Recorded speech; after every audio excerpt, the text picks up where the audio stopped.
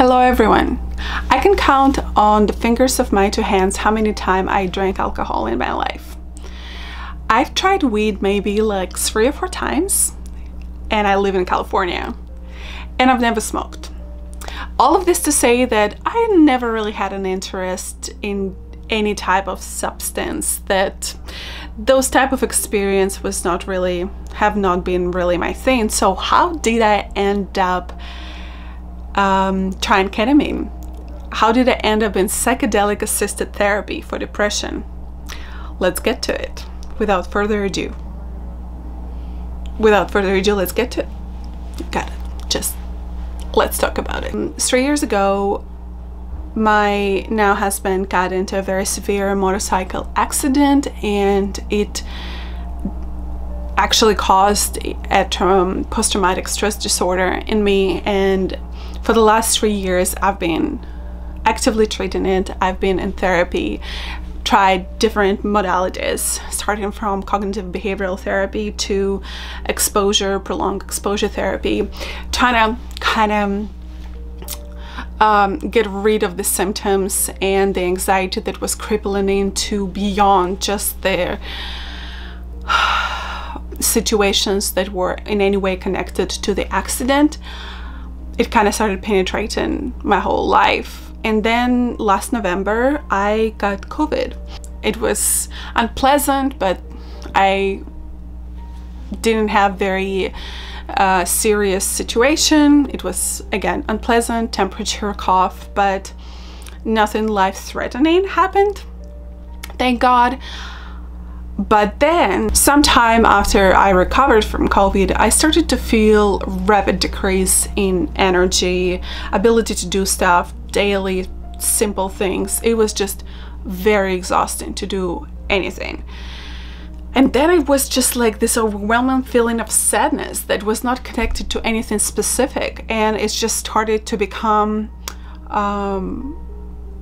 like normal part of life, which is not who I am.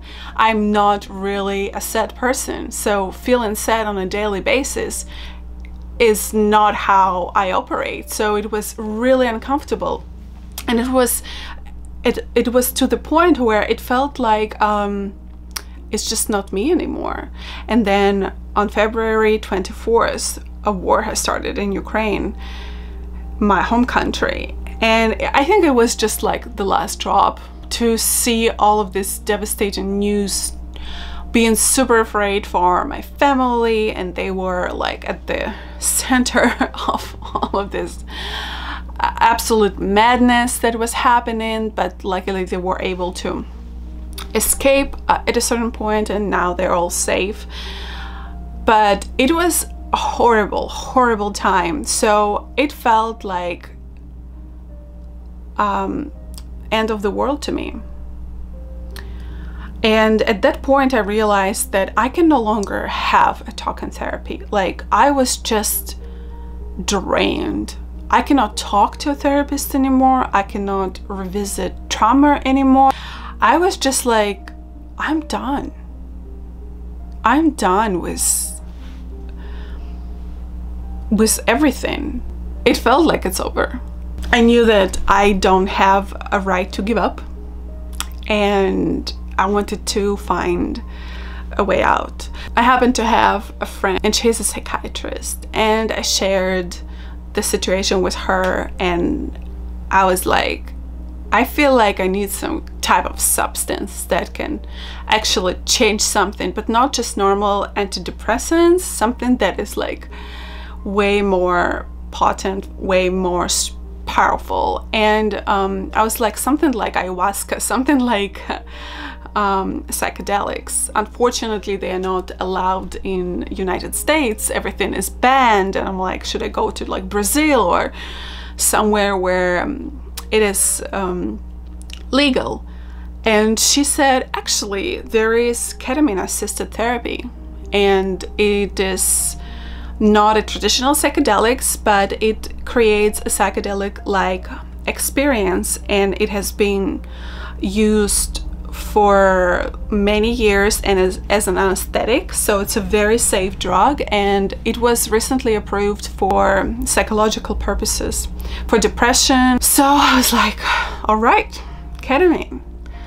It felt kind of like, okay, it sounds like a real psychedelics. Maybe I shouldn't really, like, maybe I should search first for some like real psychedelics. But then I'm like, whatever, this is what's available at the point here. I don't need to go anywhere. I can just find a clinic, get screened by a medical professionals to get prescribed ketamine, and just start journey there. It wasn't like super easy, but finally I found a clinic that had basically the set and the setting that was appropriate for the ketamine experience. So basically what they provided was estimation by a medical professional of my condition to make sure that I will benefit from the experience. And then I was paired with a therapist who would be my guide through the journeys, through the sessions, and we talked about what's happening with me, what I want to receive from the therapy,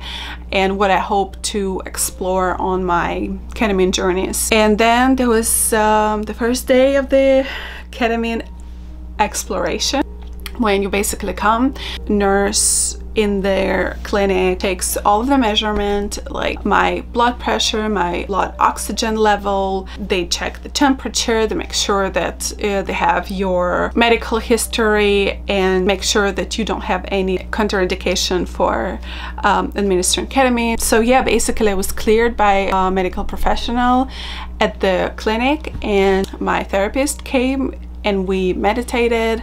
She talked to me about the intentions. She talked to me about the level of involvement of her during my journey. They can just stay with you in a room, or they can hold your hand and they can calm you down if you feel unsafe being out there, because you never know what you will encounter on the journey. I said that I am petrified, and I was petrified. I was like, I was so afraid of dying. I was like, that would be the most stupid death possible. Like, I've been so careful in my life. I've never been like partying, doing crazy stuff, adrenaline junkie, drinking, anything like that. And then I'm like, they're gonna inject and I'm gonna die. It was my biggest fear. So I'm like, please hold my hand. I will just like, please look at me if I breathe. Make sure that like I'm not just quietly dying. They have a kit for emergencies, and they told me that they never had to use it throughout the history of their existence. So it was kind of calming. So the first thing that definitely comes to mind when I think about experience of ketamine is you forget who you are. So I do not float. I do not see myself from like the above from the ceiling, but I can definitely say that like it's an experience of a soul.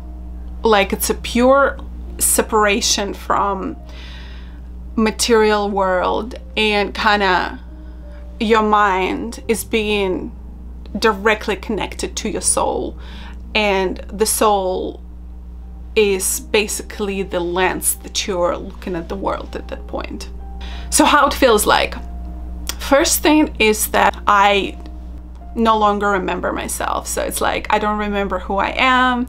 I don't remember human beings. I'm not sure what type of life I am. There is no point of reference. I don't understand what money is. I don't I remember that, and it is kind of a red line that of my experiences in almost every session is that what is it to be fat? So I'm like, I'm not sure what it is. I'm not sure what really I'm trying to do with fatness, but I know that this is something that's part of my life. I don't really understand the concept of languages at that point. There are certain words that my brain is telling me, but they don't really make sense because I am the type of entity that does not really communicate through words. When I'm there, it's like, but it's all love. and death does not really make sense there. But I feel that we're all part of some energy source that does not really care about language, looks, material part of our existence. It's just us. It's just pure vibration, pure love. But definitely what these experiences shows to people who are broken in some way is that irrespective of their parts that are kind of imperfect, they're worthy, whole, and it's not something that you will understand through some paragraph that you will write and explain to yourself. You will experience yourself differently. You will experience yourself as something bigger than just a body. And this is why dissociation is so powerful, because you feel like there is more to life than just physicality of it. So this is kind of the essential part of the experience, and I can tell way more about it, and I think maybe I'll record a part 2 of this video that I'll go deeper and more nuanced about the experience. But I think the last thing that I want to say regarding ketamine is that there is definitely an after effect that is just purely chemical. I'm just happier. My energy level is still a little bit like fluctuating, and I'm working on it with different medical professionals to kind of address that point. But the mood part, the hopelessness part, it is gone. You feel more like yourself, and you feel more brave. I feel more brave. I don't know how you would feel if you were to take ketamine, but I feel more brave. I feel more like myself. I feel like, oh, I know this girl.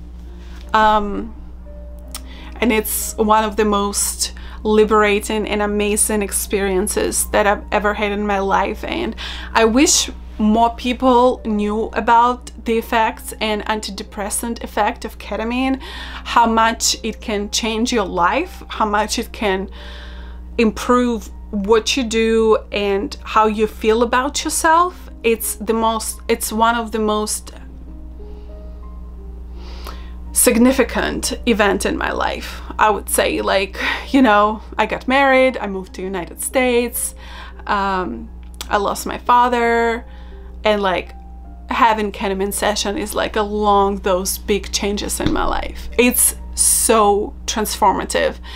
I am forever in love with how much this drug has done for me, and how much psychedelics changed of who I am, or reintroduced me to who I am, brought some of the joy back to my life. It's absolutely insane how great this experience was for me. There's definitely some side effects that ketamine has. Like, I have horrible nausea.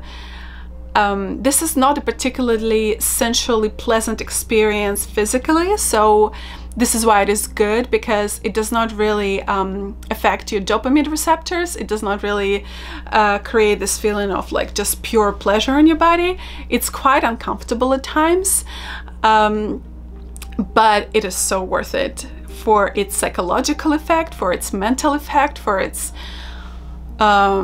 expanding your consciousness effect. And the good thing is that it stays with you for some time, even after the treatment. It's not like you need to have it every day in order to feel the effect. Well, in short, it has been an absolute life-changing experience, and if you have a chance and you feel that you might benefit from such type of experience, I highly recommend you check out your local offerings of ketamine, and hopefully you find your peace and happiness with yourself. See you guys. Thank you so much for watching. Bye.